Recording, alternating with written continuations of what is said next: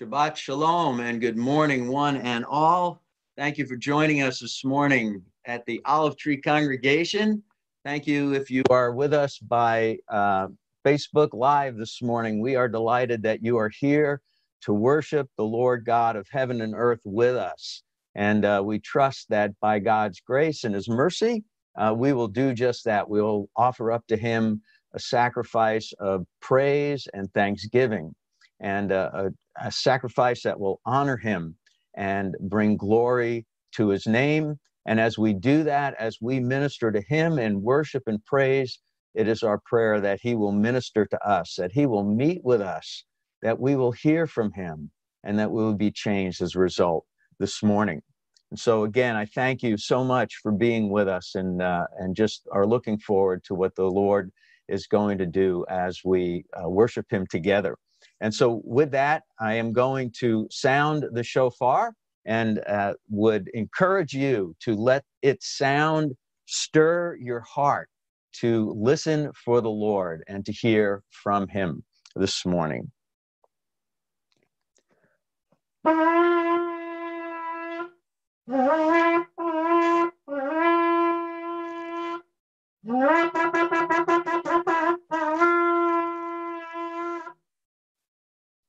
Amen.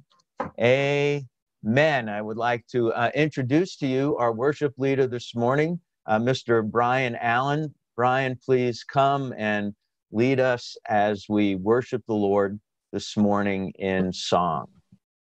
Shabbat Shalom, everybody. The Lord is with us. So whatever you have going on, any anxiety, any fear, any frustration you got in your hearts, just want to tell you now to remind you, like, gather it all up right now, get it all into a pile, and bring it to the Lord. He is strong enough to carry it. And not only is He strong enough to carry it, but you can trust Him with it. So let's tell Him that we trust Him with a song.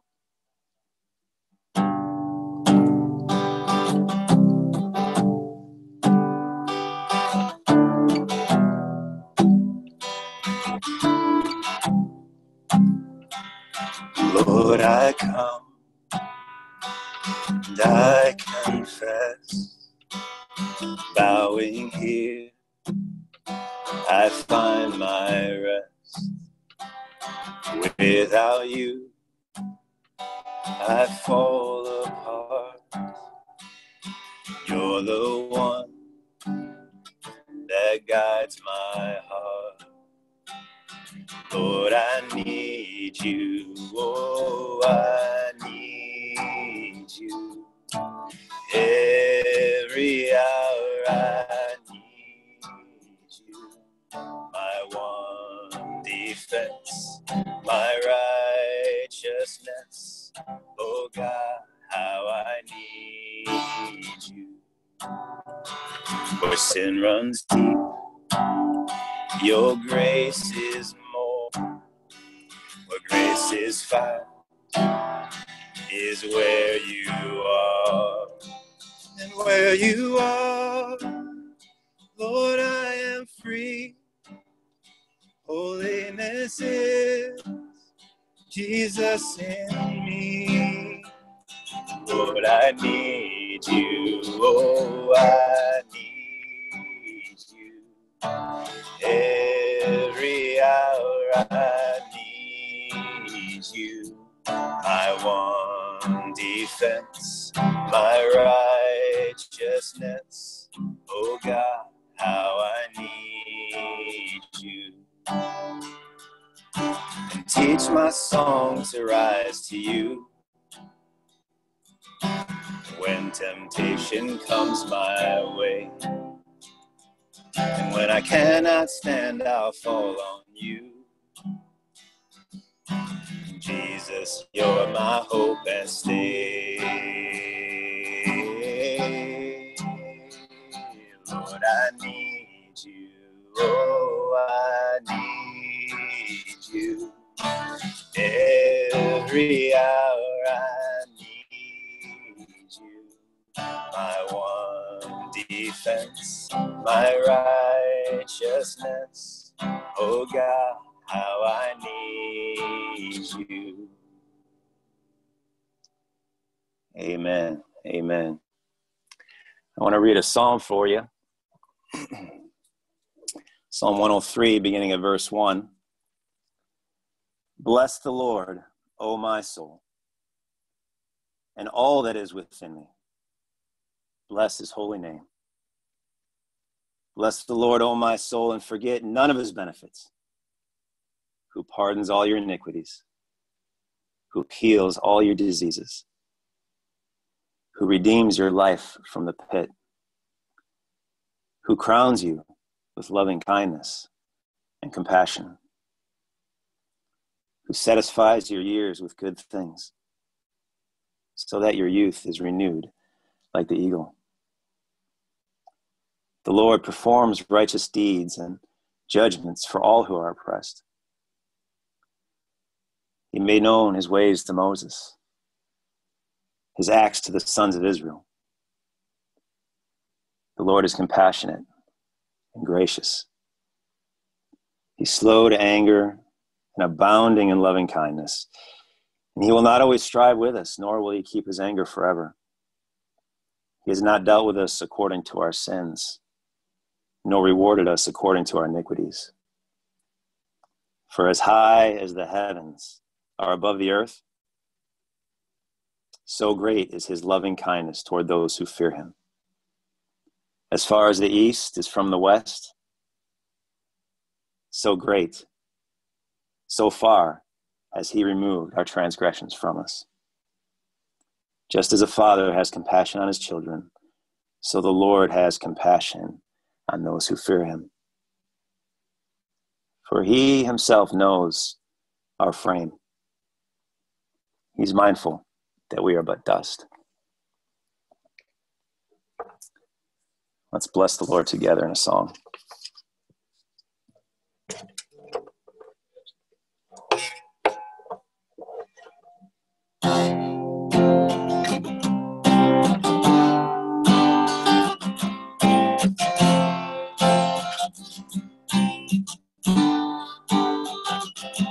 The sun comes up, it's a new day dawning.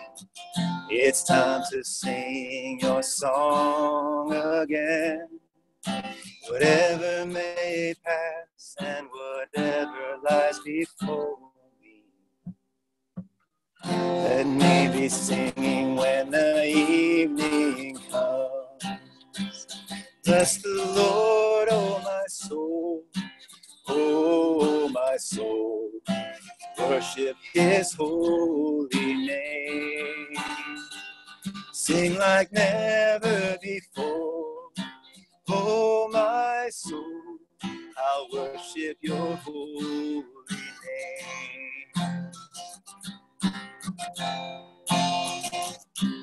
You're rich in love and you're slow to anger. Your name is great and your heart is kind. For all your goodness I will keep on singing. 10,000 reasons for my heart to find. Bless the Lord, oh my soul. Oh, my soul. Worship his holy name. Sing like never before. Oh, my soul, I'll worship your holy name. And on that day when my strength is failing, the end draws near and my time has come, still my soul will sing your praise unending. 10,000 years and then forevermore. Bless the Lord, oh my soul. Oh, my soul. Worship his holy name. Sing like never before.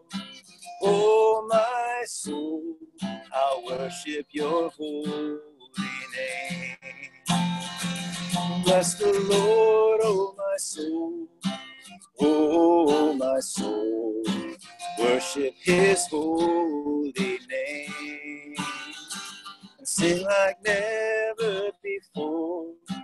Oh, my soul, I'll worship your holy name. I'll worship your holy name. Lord, I'll worship your holy name.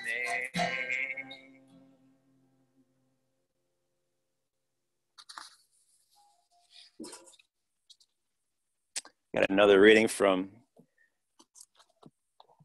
Revelation chapter 4, verses 8 through 11. And the four living creatures, each one of them having 6 wings, are full of eyes around and within, and day and night they do not cease to say, Holy, holy, holy is the Lord, God the Almighty, who was and who is to come. And when the living creatures give glory and honor and thanks to him who sits on the throne, to him who lives forever and ever, the 24 elders will fall down before him who sits on the throne and will worship him who lives forever and ever, and will cast their crowns before the throne, saying, Worthy are you, our Lord and our God, to receive glory and honor and power. For you did create all things, and because of your will they existed and were created.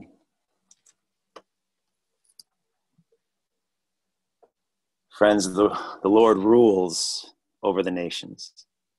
He reigns over the earth. And he's doing something now in the world that's unique in our eyes. We haven't seen it before, but in history, plagues have come before him, plagues have come after him, and he has his purposes for what he's doing. He has his reasons.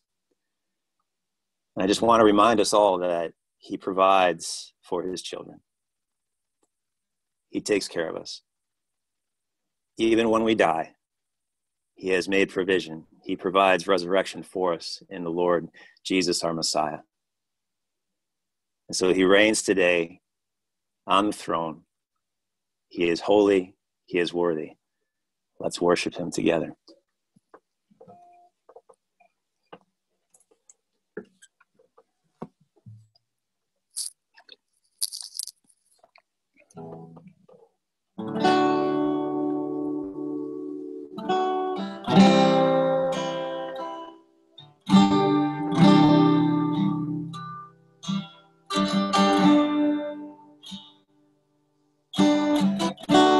Worthy is the Lamb who was slain. Holy, holy is he. Sing a new song to him who sits on heaven's mercy seat. Worthy is the Lamb who was slain. Holy, holy is he. Sing a new song to him who sits on heaven's mercy seat. Holy, holy, holy is the Lord God Almighty, who was and is to come. With all creation I sing praise to the King of Kings. You are my everything, and I will adore you.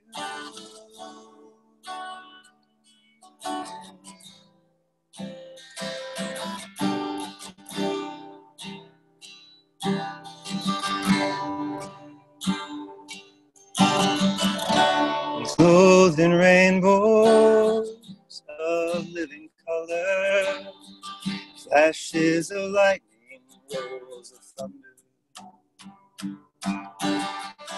Blessing and honor, strength and glory and power be to you, the only wise King.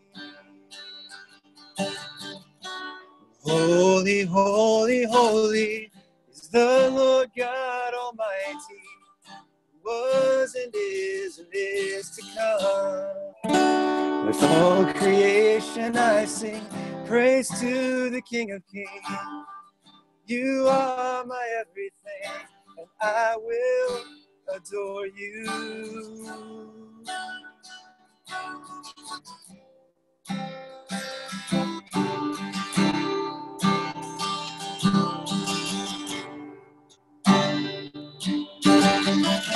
I'm filled with wonder, awestruck wonder, at the mention of your name. Jesus, your name is power, breath and living water, such a marvelous mystery. Holy, holy, holy is the Lord God Almighty, who was and is to come. With all creation I sing praise to the King of Kings. You are my everything, and I will adore you.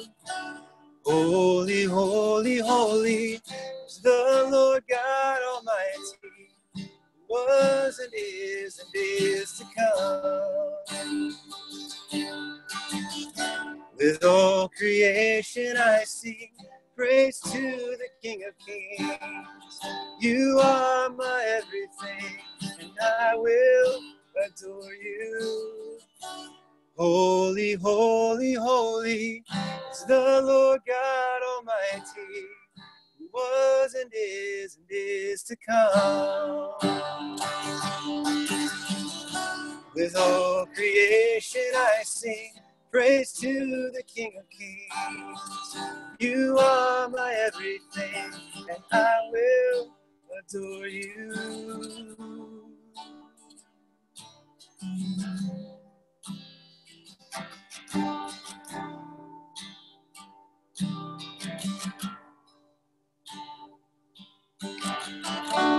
Worthy is the Lamb who was slain. Holy, holy is he.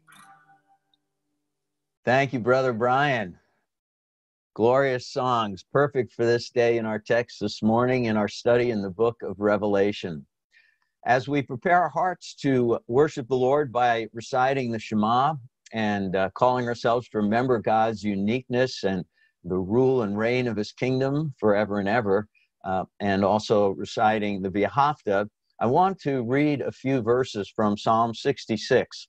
Psalm 66 is the psalmist's reflection on God's glory and majesty. It's filled with praise. He reflects on the fact that God answered his prayers. And as we come to him this morning, we are offering worship to him, but we're also coming to him in prayer. And so listen to these opening verses of Psalm 66 as we prepare to worship the Lord through the Shema. Shout joyfully to God, all the earth. Sing the glory of his name. Make his praise glorious. Say to God, how awesome are your works. Because of the greatness of your power, your enemies will give feigned obedience to you. All the earth will worship you and will sing praises to you. They will sing praises to your name, Selah. Come and see the works of God, who is awesome in his deeds toward the sons of men. He turned the sea into dry land. They passed through the river on foot. There, let us rejoice in him. He rules by his might forever. His eyes keep watch on the nations. Let not the rebellious exalt themselves. Selah. Let's worship the Lord together as we recite these words from Deuteronomy 6. Shema Yisrael, Adonai Eloheinu, Adonai Echad. Baruch Shem Kivod Malchuto Le'olam Va'ed. Hear, O Israel, the Lord our God, the Lord is one. Praise be his name, whose glorious kingdom is forever and ever. And as we worship the Lord and remind ourselves of his uniqueness, we also want to remember his will for our lives. And this version of the Shema helps us remember how simple it really is to love him with everything we've got and to love each other the same way we love ourselves. So together, let's recite the V'ahavta.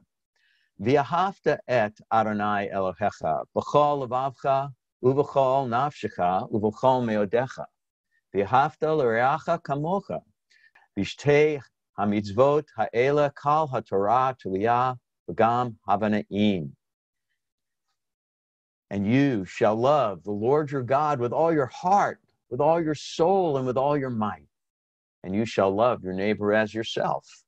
These two commandments sum up the whole of the Torah and the prophets. Amen. Amen. Let's pray. Avinu Malkeinu, our Father and our King, we thank you that you welcome us into your presence on this Shabbat morning in Yeshua's name. Lord, we thank you that in him we are clothed in his righteousness, that we stand before you undefiled and holy because of what you have done for us through his sacrifice on the cross. Lord, we thank you that you welcome us as your children, your beloved ones. We thank you that we get to come to you and offer our worship and our praise to you, confident that you hear it and that you receive it because it comes to you in Yeshua's name, in his authority and what he has done. Lord, we lift ourselves to you for blessing this morning. Meet with us.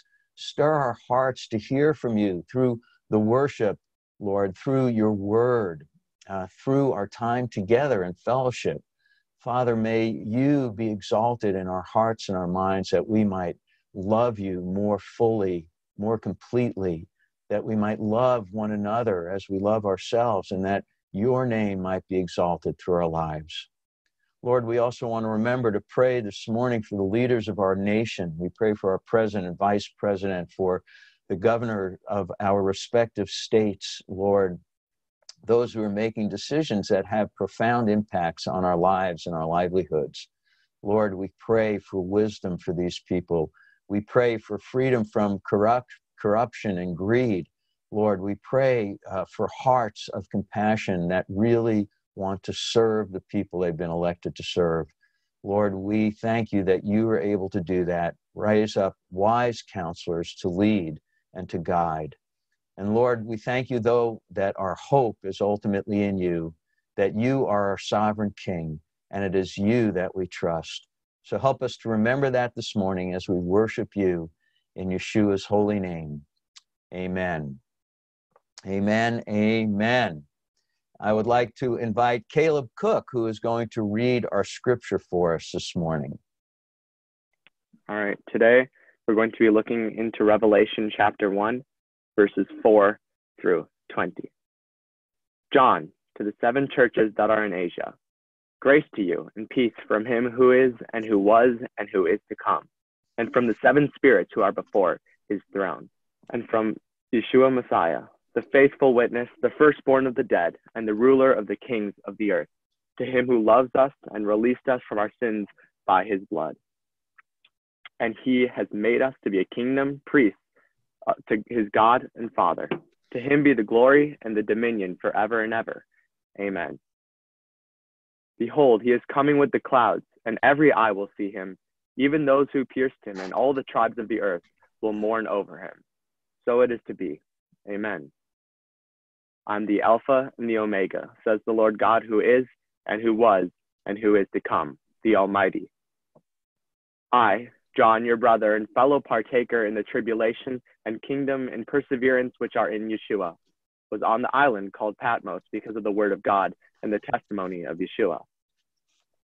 I was in the Spirit on the Lord's day, and I heard behind me a loud voice like the sound of a trumpet, saying, Write in a book what you see and send it to the 7 churches, to Ephesus and to Smyrna and to Pergamum and to Thyatira and to Sardis and to Philadelphia and to Laodicea."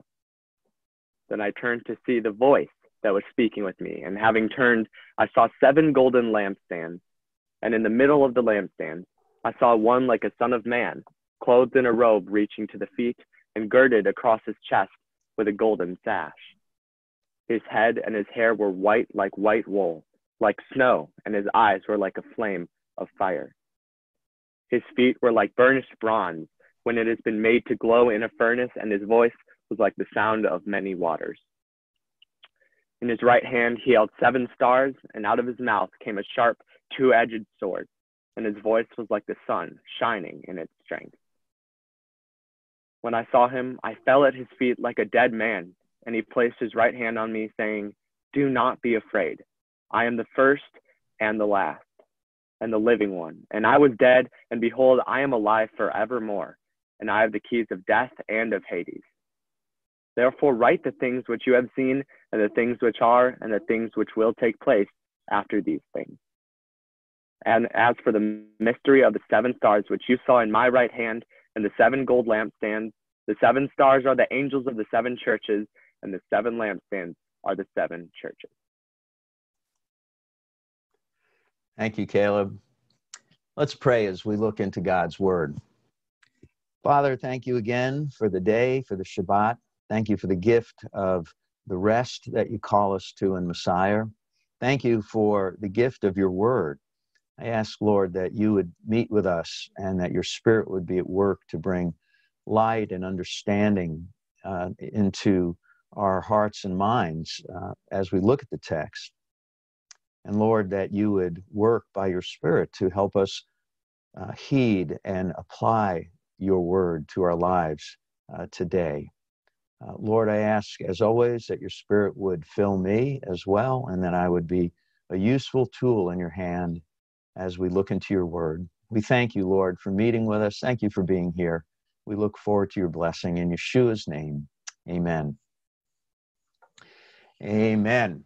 Now, back in December, would you have wanted to have seen a video of not a video, but an instructional video on how to prepare for the COVID-19 crisis? Don't you wish that someone had made something like that available? Imagine how it might have changed your response to what's going on. You would have been better prepared, less confused, and more hopeful. Now, suppose somebody also was able to tell you exactly how bad the pandemic would be, but also give instructions on how to protect yourself and ensure that you would survive and thrive once it was over. Well, it would be great to have all that information, wouldn't it? Well, that's exactly what the book of Revelation is like. The book of Revelation, you'll forgive this analogy, is like a prepper's guide to the last days. It isn't about arming ourselves. It isn't about laying up food for ourselves. It's about preparing ourselves spiritually to live through these last days, the days that exist between Yeshua's ascension back to heaven and his return back to earth. His return for us believers, and then ultimately his final return to rule and to reign. And the book of Revelation is a guide to help us live through those last days. And it comes to us from somebody who knows exactly what those days are going to hold and what we need in order to live through those parts of it that we are going to be living through as his followers. And if you stop and you think about it, the anxiety that many of us are living through today is because we don't know what's going to happen, right? We don't know how to respond. We don't know how to restore our lives to normal. And so suppose somebody came to us in our immediate circumstances and said, look, I know everything you need to know. I have all the answers. and you need to look to me and trust me. Well, you would say, yeah, okay, that's the person I'm going to follow. And that's exactly the message of today's text in Revelation chapter 1, verses 4 through 20. John salutes his readers. He greets us by pointing us to the hero of his letter. And of course, we said last week in the introduction that the book, the Revelation, is a revelation of Jesus. It is Jesus' revelation of himself to us.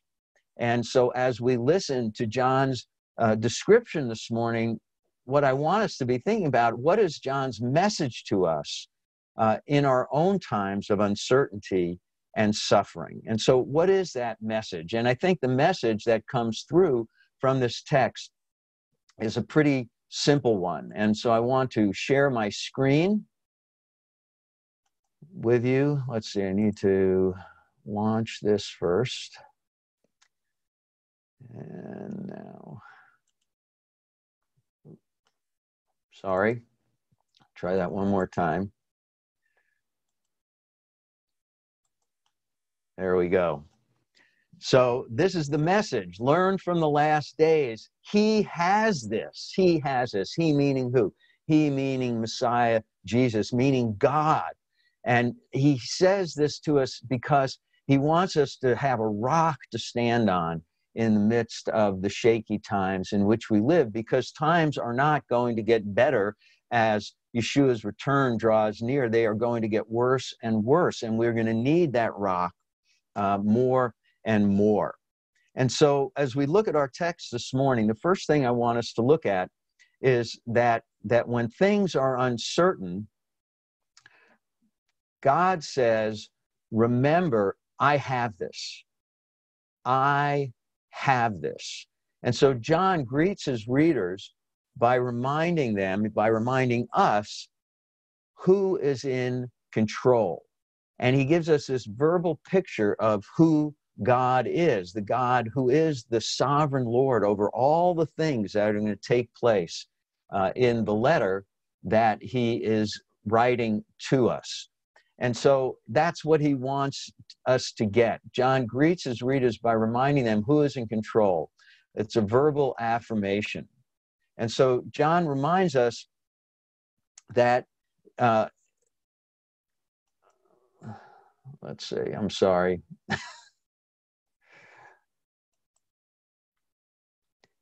He says, these are the letters to the 7 churches. Look, in chapter 1, verse 4, he says, John, to the 7 churches that are in Asia. And remember, I pointed out last week that when he says in Asia, he's not talking about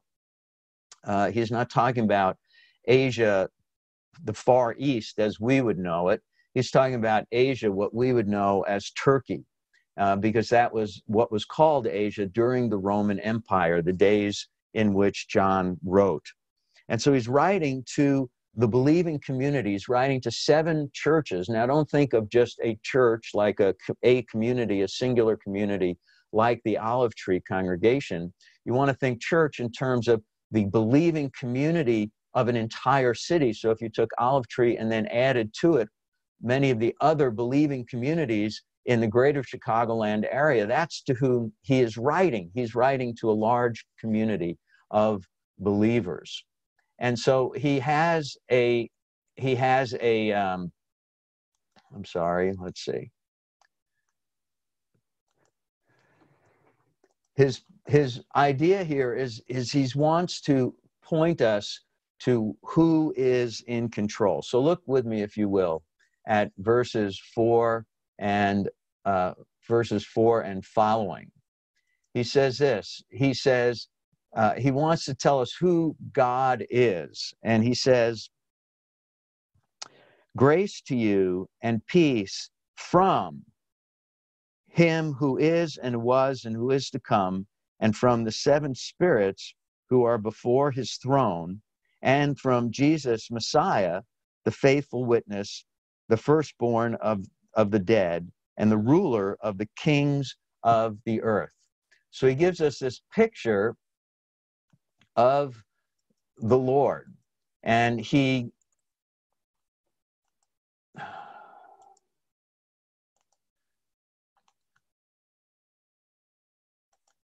And he breaks it down for us in this way.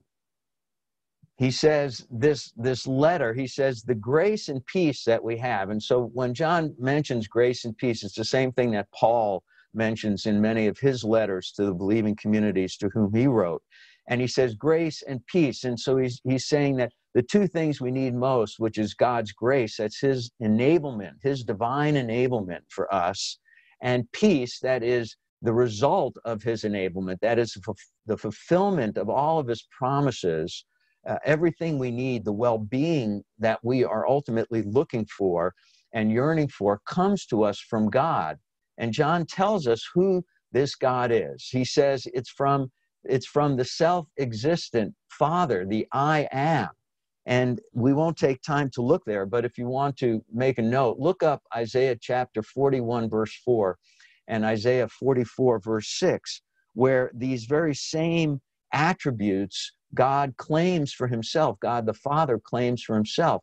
And he's letting us know in these attributes when he was speaking to Israel, he was saying to Israel, look, I am always here. I always have been. I always will be. I am in complete control. There is nothing outside of my control. I am self-existent, and I am not dependent on anyone or anything. And what I say goes.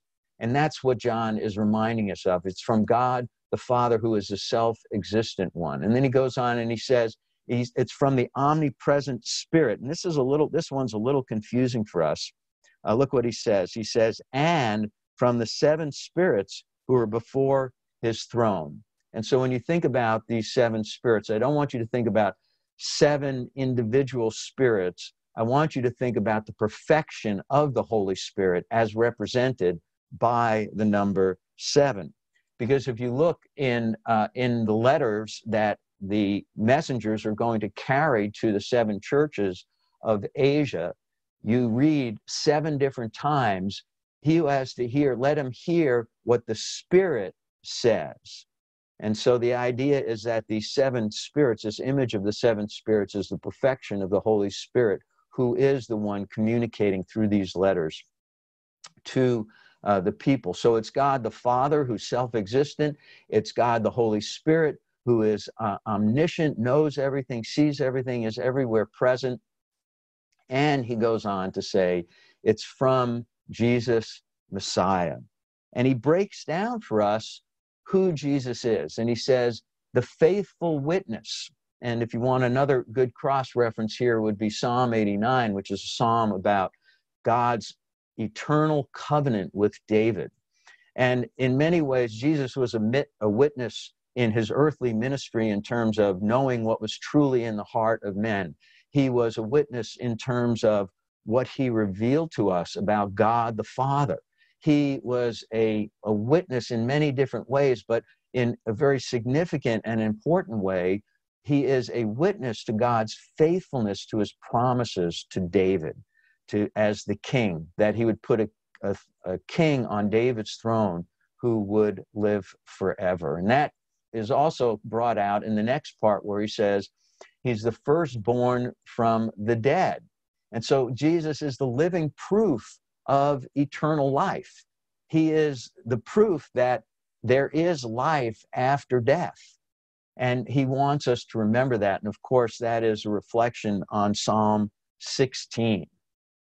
And then he continues and says, he's the ruler of the kings of the earth. He is a sovereign ruler. And that's a reflection also on Psalm 2. And I just want to point something out in passing, is that according to one scholar, there are over 500 allusions or references to Old Covenant scriptures in the book of Revelation. Another preacher said that more than half of the verses in the book of Revelation contain either a direct quote or a clear allusion to some text of the Old Covenant scriptures. And so it's important as we look at this picture of Yeshua that John is giving to us verbally in these verses, it isn't something new. It is more clearly revealed, certainly, in the person of Messiah, now that he has come. but it is all rooted in what God has revealed ahead of time about the Messiah. And so that's why we believe Jesus is the Messiah. That's why we can be confident, whether we are Jewish or Gentile. We are confident that Jesus is God's promised Messiah because God told us so many things about what he would be like and what he would do. And John is here reflecting on many of those things and encouraging us to remember who it is that is in control, the sovereign God of the universe. And so he goes on now, and he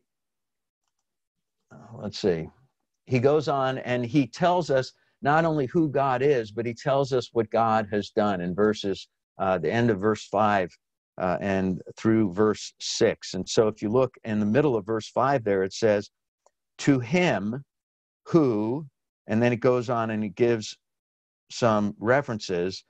And then in the middle of verse 6, he repeats to him. And so he's picking up the thought. And so what he's saying in the middle of verse 5 is, to him be the glory and the dominion forever and ever. Amen. So be it. It is sure. It is done. That is what is going to happen. God is going to get the glory. But between this to him and the glory that God deserves, because he tells us what God has done. And he says this, and he says, to him who loves us and releases us. He loves us. He tells us God loves us. God deserves the glory. All the glory of everything he does comes back to him. But he is the one who loves us. He looks down on us in our fallen condition, and he doesn't disdain us. He doesn't hate us. Yes, his righteousness demands judgment. His righteousness brings with it, when it brings wrath. But his judgment and his anger are his strange work, because he is ultimately the God of love. And John reminds us right away. He says, look what God has done. He has loved us. He loves us. And that's a present tense verb he uses. He is currently loving us. And so in the midst of these shaky times, what a beautiful reminder that it is the God who is in control, is the God who loves us. And how has he loved us? He says he has released us from our sins by his blood. Of course, obvious reflection on the work of Messiah on the cross, dying on a Roman execution stake to pay the penalty for our sin. God said in the garden to our ancestors, he said, in the day you eat of it, you will surely die. And he told us right from the beginning that the penalty of sin is death, initially physical death, and then ultimately spiritual death and separation from him for all eternity. Because God loves us, though, he has worked and released us from sin, released us from the penalty of sin. And when we have our resurrected bodies, we will ultimately be released from the presence of sin and its power over our lives. And he says he does that by his blood, by the shedding of his blood, even as our ancestors' sins were temporarily forgiven and they were cleansed through the shedding of the atoning sacrifices of Yom Kippur. So too, all of us who know Messiah experience that release and that cleansing that comes from Messiah's blood. And then he goes on and he says, and he made us a kingdom, priests to his God and Father, meaning that he has transformed us. He has brought us from the kingdom of man and the kingdom of death into the kingdom of God and the kingdom of life. He has brought us from a kingdom of corruption to a kingdom of perfection. And he has made us priests to God. He has made us those who serve God, the God of heaven and earth, even as our ancestors were intended to serve God as they tended the garden. And so he is the one to whom John wants us to look and wants us to understand. And he finishes up with, to him be the glory and the dominion forever and ever. And so he wants us to remember that it's God who is at work. God is the one who has us in all of the things that are going on. This is what John is reminding his readers of over and over again. And then he goes on and he finishes up by saying in verse 7, behold, he is coming with the clouds, which is a direct reference to Daniel chapter 7, verse 13, where there's this amazing picture of Messiah Jesus' arrival. And he says, and every eye will see him, even those who pierced him, and all the tribes of the earth will mourn over him. So it is to be. Amen. Amen. It is true. It is attested to that not only does he save us and love us and release us and make us a kingdom and priests, but he is coming back to restore everything on this earth. And the emphasis here, of course, is from Zechariah chapter 12, verse 10. And it is a scene where in Zechariah where the Messiah's return brings Israel to its knees, and they mourn over the one who they rejected in his first visit. But John takes that and he expands that out to say the whole world is going to have that mourning when they realize who it is that they rejected and turned their backs on. And so he says, Jesus is coming. He is coming with the clouds of the air. And so he's coming in glory. He will be recognized by who he is. But then look with me at verse 8, because John has given us all of these things, and he's given us these two amens, these two, it's certain, it's true, it's validated. You can count on this. You can take it to the bank. And then, as if it weren't enough, that John fills our vision with this incredible picture of what God is going to do. Then God himself breaks in and has something to say. And God says this. He gives us an affirmation. He says in verse 8, I am the Alpha and the Omega, says the Lord God, who is and was and is to come, the Almighty God. And there is debate amongst the scholars as to whether this is Yeshua speaking. And the reason, obviously, for that is who was, who is, and who is to come. And we're thinking about the return of Yeshua. We just read that in verse 7. But I believe that the more accurate way to understand this is that this is God himself. This is the Father himself, once again, verbally for himself, affirming the things that God has told, that John has already told us about him. Is, was, and is to come. Again, it's that picture that we get from Isaiah of the ever-present one, of the self-existent one, of the one who is in authority over everything. And so he says it is to come, the Almighty himself. And of course, the Almighty is a reference used over and over again in the Old Covenant scriptures for God himself, for the God of Abraham, Isaac, and Jacob. And so he is the one that we are looking forward to. He is the one who is going to come himself. And so do you see what John is doing here? Do you see what he is working hard to get us to understand? He is showing us a picture, not a picture, but he has given us a verbal picture, if you will, of God being in complete control, saying, I have got this. I have got this.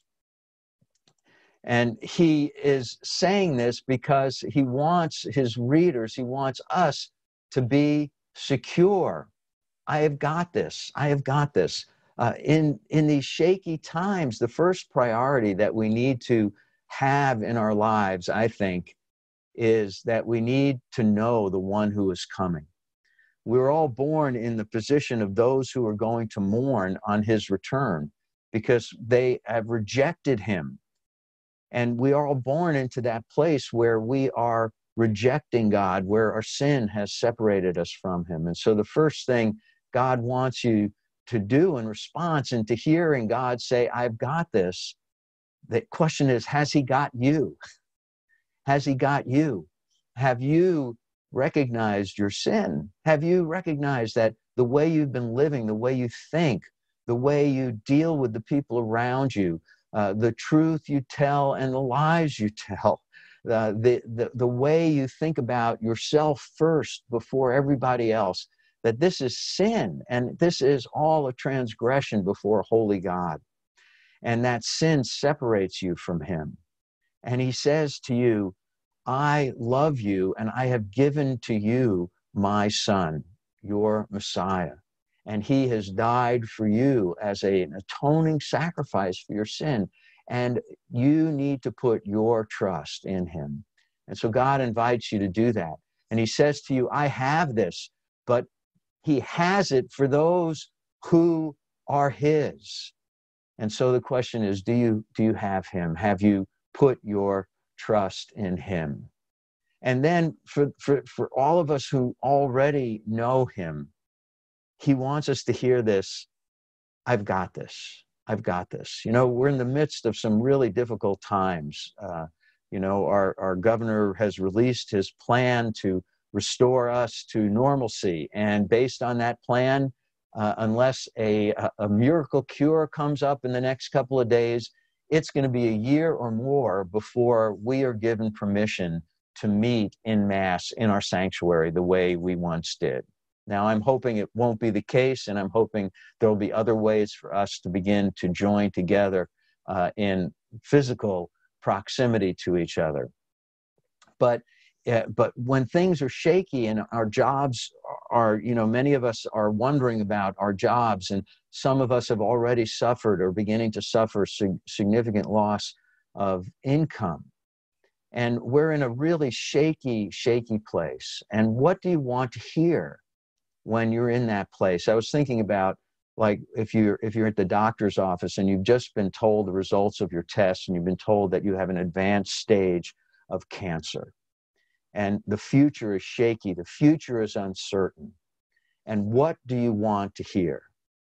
Well, I think John is like the nurse coming into the office and looking you straight in the eye and saying to you, he's got this. He's got this.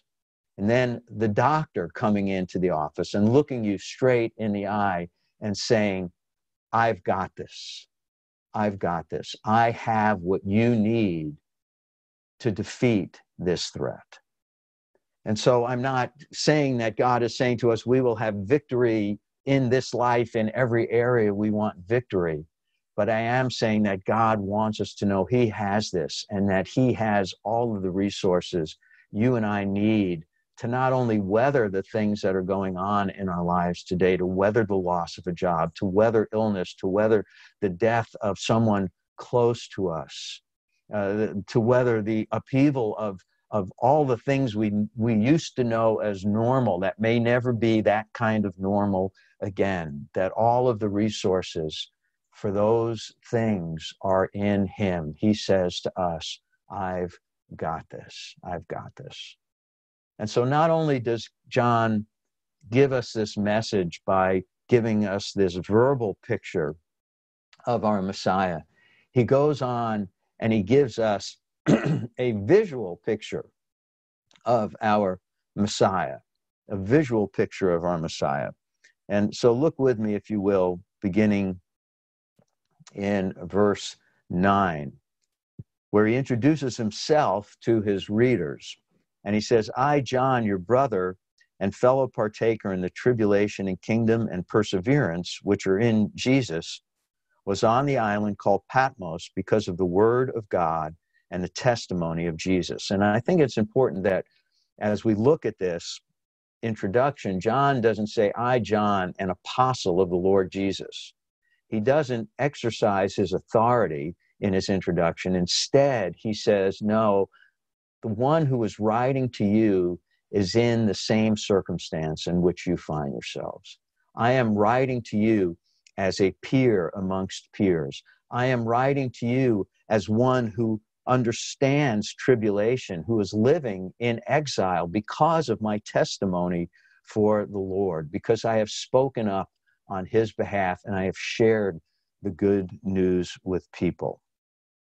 And he says that he was on the island called Patmos. And once again, I want to remind us that that this island was a small island off of what we would know as Turkey now. And it was a place of exile, one of the favorite places of a Roman emperor to exile his enemies. So he did that for John because of his proclamation of the gospel and because Christians in the first century would not acknowledge Caesar, the emperor, as their Lord, because there was only one Lord, and that is the Lord Jesus himself. So he says he's on the island of Patmos. And so again, just by way of reminder, this is the people to whom he is writing. And he goes on and he says, I was in the Spirit on the Lord's day, and I heard behind me a loud voice like the sound of a trumpet. And so when he says, I was in the Spirit, he's telling us plainly, he says, I was in an altered, if you will, an altered spiritual state, that the Spirit of God had worked in his heart and his mind to enable him to perceive things that he would not be able to perceive normally in the material world. And when he says it was on the Lord's day, there's a lot of debate as to exactly what that means. The traditional understanding is that the Lord's day is a reference to the first day of the week, to Sunday. And there is evidence that later in the first century or second century, that term began to become synonymous with Sunday, the first day of the week. But nowhere in the scriptures is the Lord's day ever directly equated with the first day of the week, which is how it's typically expressed in the New Covenant scriptures. But in any case, he is with the Lord. He is in the Spirit, rather, on a specific day. And he said, I heard behind me a loud voice like the sound of a trumpet. And so the sound of a trumpet, what does a trumpet do? If you're standing in a room full of people and all of a sudden you hear a loud blast of a trumpet, you're going to turn and look. And that's exactly the point here, that God's voice, what he heard, commanded his attention. I'm going to put up a slide that kind of walks us through what John is describing for us in the coming verses. And he says this. He draws a picture now of the Messiah for us. He tells us what he sees. And in verse 11, he says, saying, write in a book or a scroll, it would have been a papyrus scroll, what you see, and send it to the 7 churches, to Ephesus, and to Smyrna, and to Pergamum, and to Thyatira, and to Sardis, and to Philadelphia, and to Laodicea. And so he is, I showed you that picture last week. I'm not going to take time to show it to you this week, but it's a series of 7 churches that are spread out in Asia, in the Roman province of Asia. And then he says this, he talks about Jesus himself, beginning in verse 12. He said, then I turned to see the voice that was speaking with me, and having turned, I saw 7 golden lampstands. And in the middle of the lampstands, I saw one like a son of man, clothed in a robe reaching to the feet and girded across his chest with a golden sash. And so basically verses 12 to 13 paints a picture of Yeshua being in a position and being clothed with symbols of authority. He is in the center of these 7 lampstands, meaning he is in command of those 7 lampstands, and we'll see what those mean in just a minute. And he is clothed with garments, outer garments, that to John would have communicated clear representations of authority, the robe reaching to the feet. And we think, when we hear that, we think, of course, of the high priest's robe, which reached to his feet. And when he talks about a gold sash across his breast, we think about that the high priest himself had a sash that was woven with gold threads. And so it is perhaps a picture of Yeshua as our high priest standing amongst these lampstands that we'll read later represent the churches to whom John is to write. And then he says, in the middle of the lampstand, I saw one like a son of man, clothed in a robe reaching to his feet, girded across his chest with a golden sash.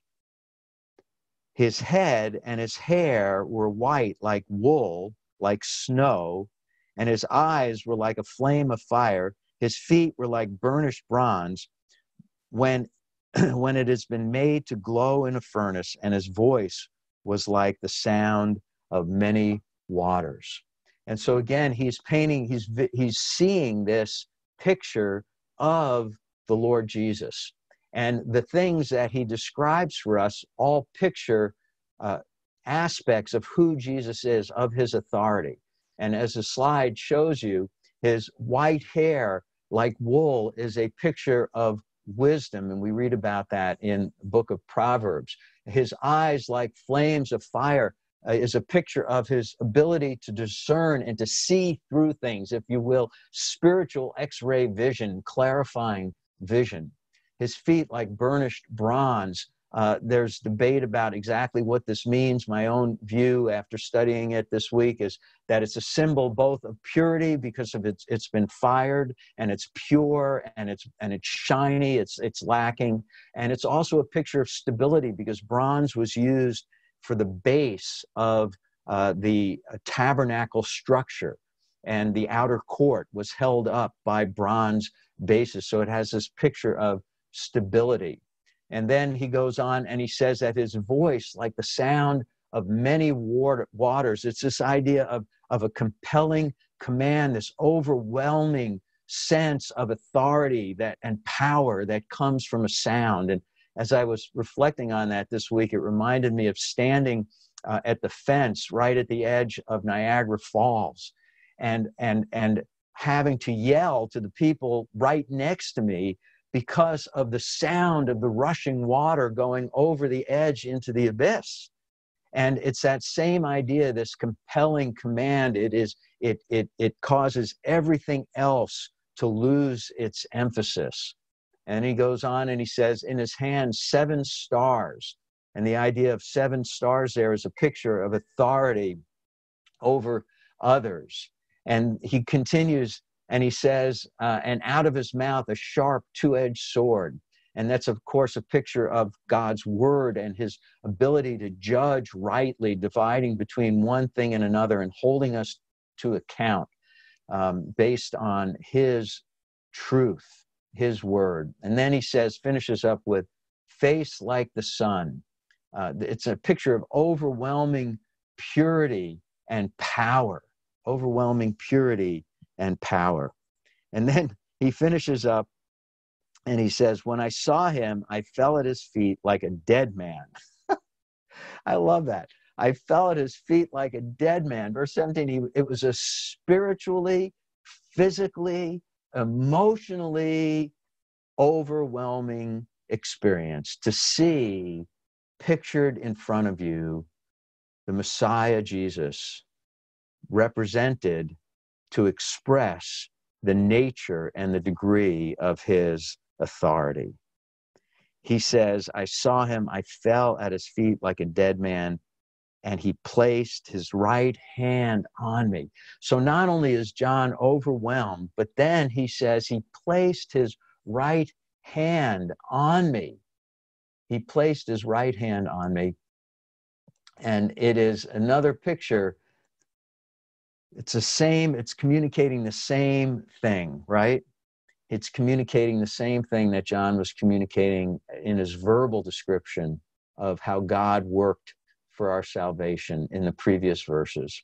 In verse 17b, he paints him as the comforter. He says, don't be afraid.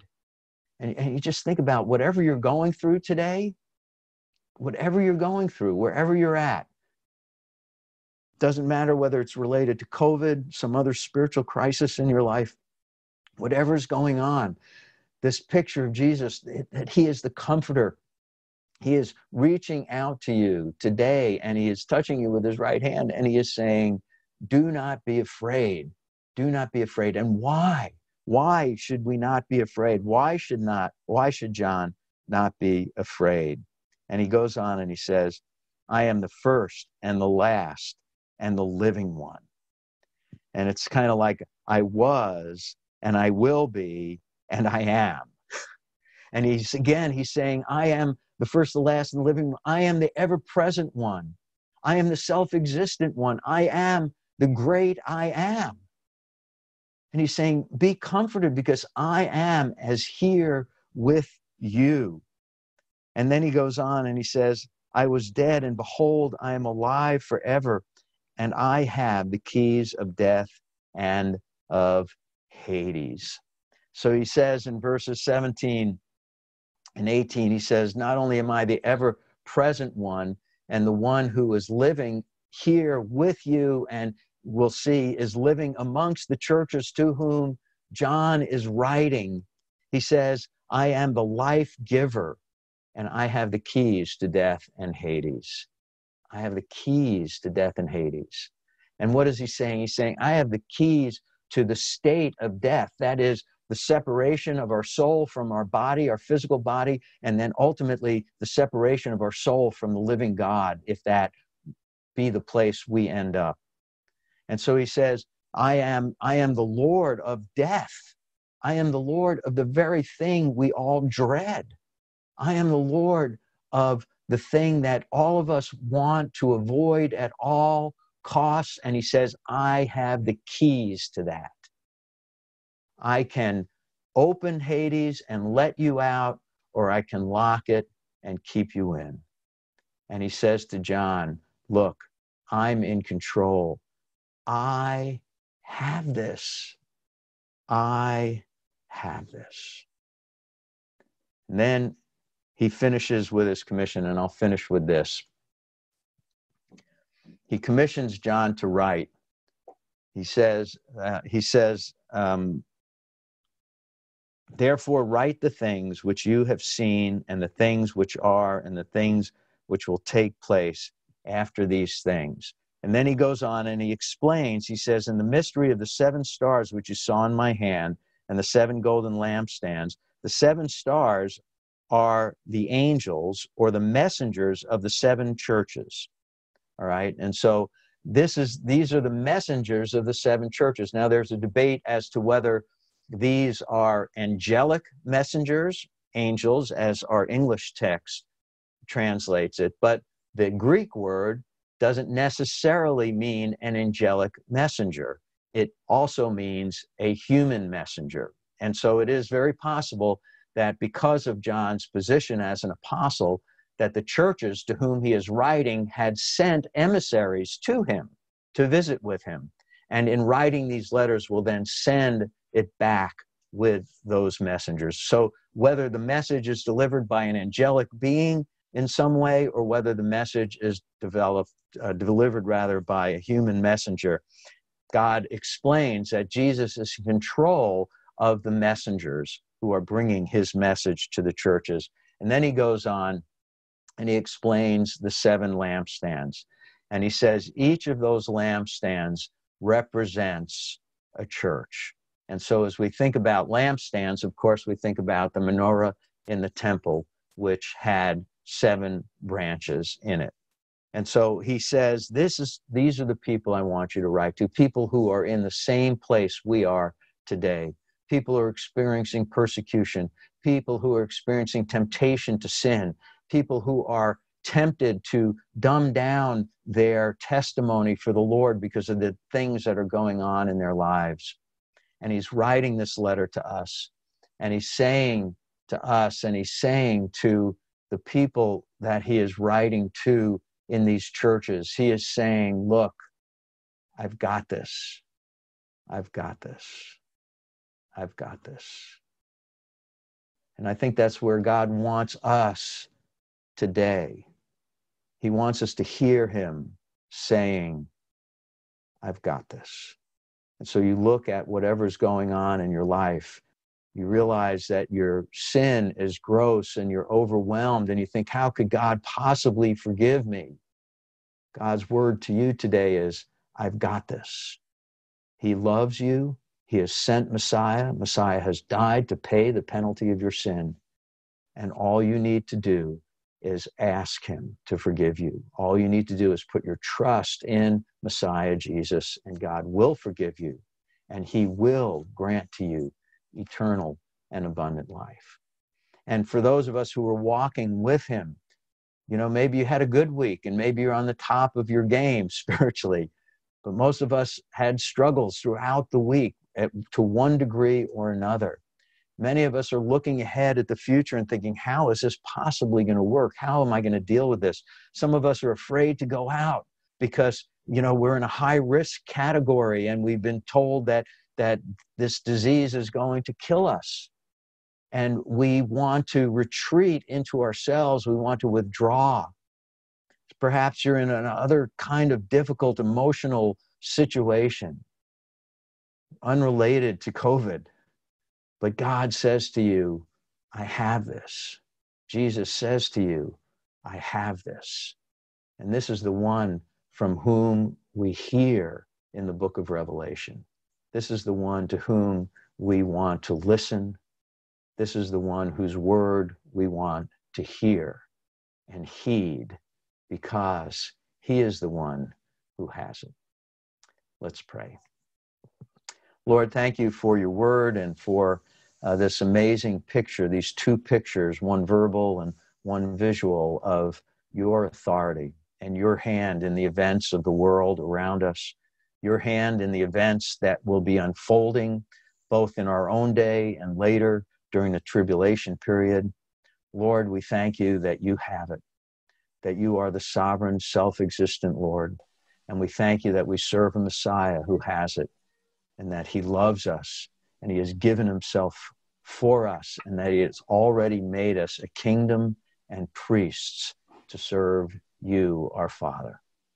Lord, we thank you for this reminder. Stir our hearts to trust you. In Yeshua's name, amen. So with that, I am going to turn it back over to our brother Brian, as he leads us in a song of response to the word of the Lord. He's got this. Let's sing to him.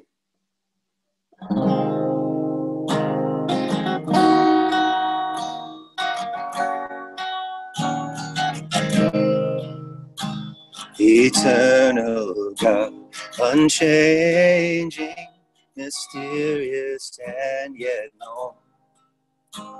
Your boundless love, unfailing, grace and mercy shown. Bright seraphim in ceaseless flight around your glorious throne. They raise their voices day and night in praise to you alone.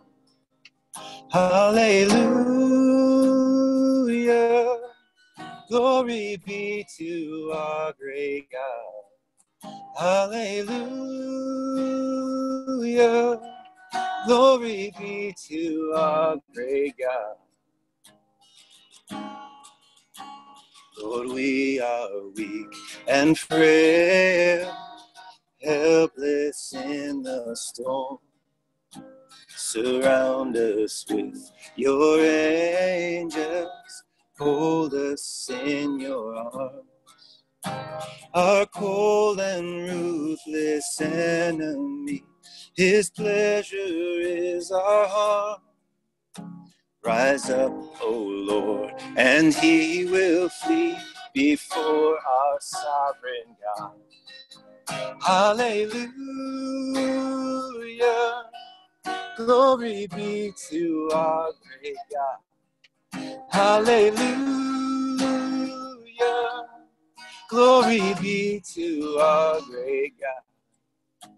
Let every creature in the sea and every flying bird, let every mountain, every field and valley of the earth, let all the moons and all the stars in all the universe sing praises to the living God who rules them by his word. Hallelujah, glory be to our great God. Hallelujah, glory be to our great God. Hallelujah, glory be to our great God. Hallelujah, glory be to our great God.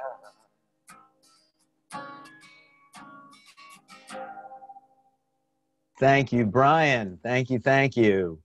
Appreciate your leading us in worship, helping us to sing our praises of the one whose glorious picture we saw for us depicted in the text this morning. I'd like to conclude with the Aaronic benediction and then some parting comments for those who are with us via Facebook Live.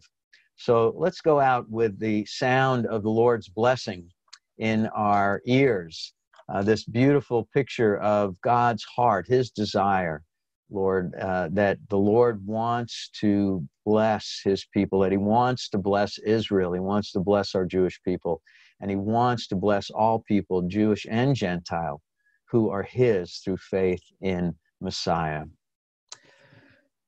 Yivarechacha Adonai v'yishmarecha. Yo'er Adonai panav elecha v'yichunecha. Yisa Adonai panav elecha v'yosem lecha. Shalom.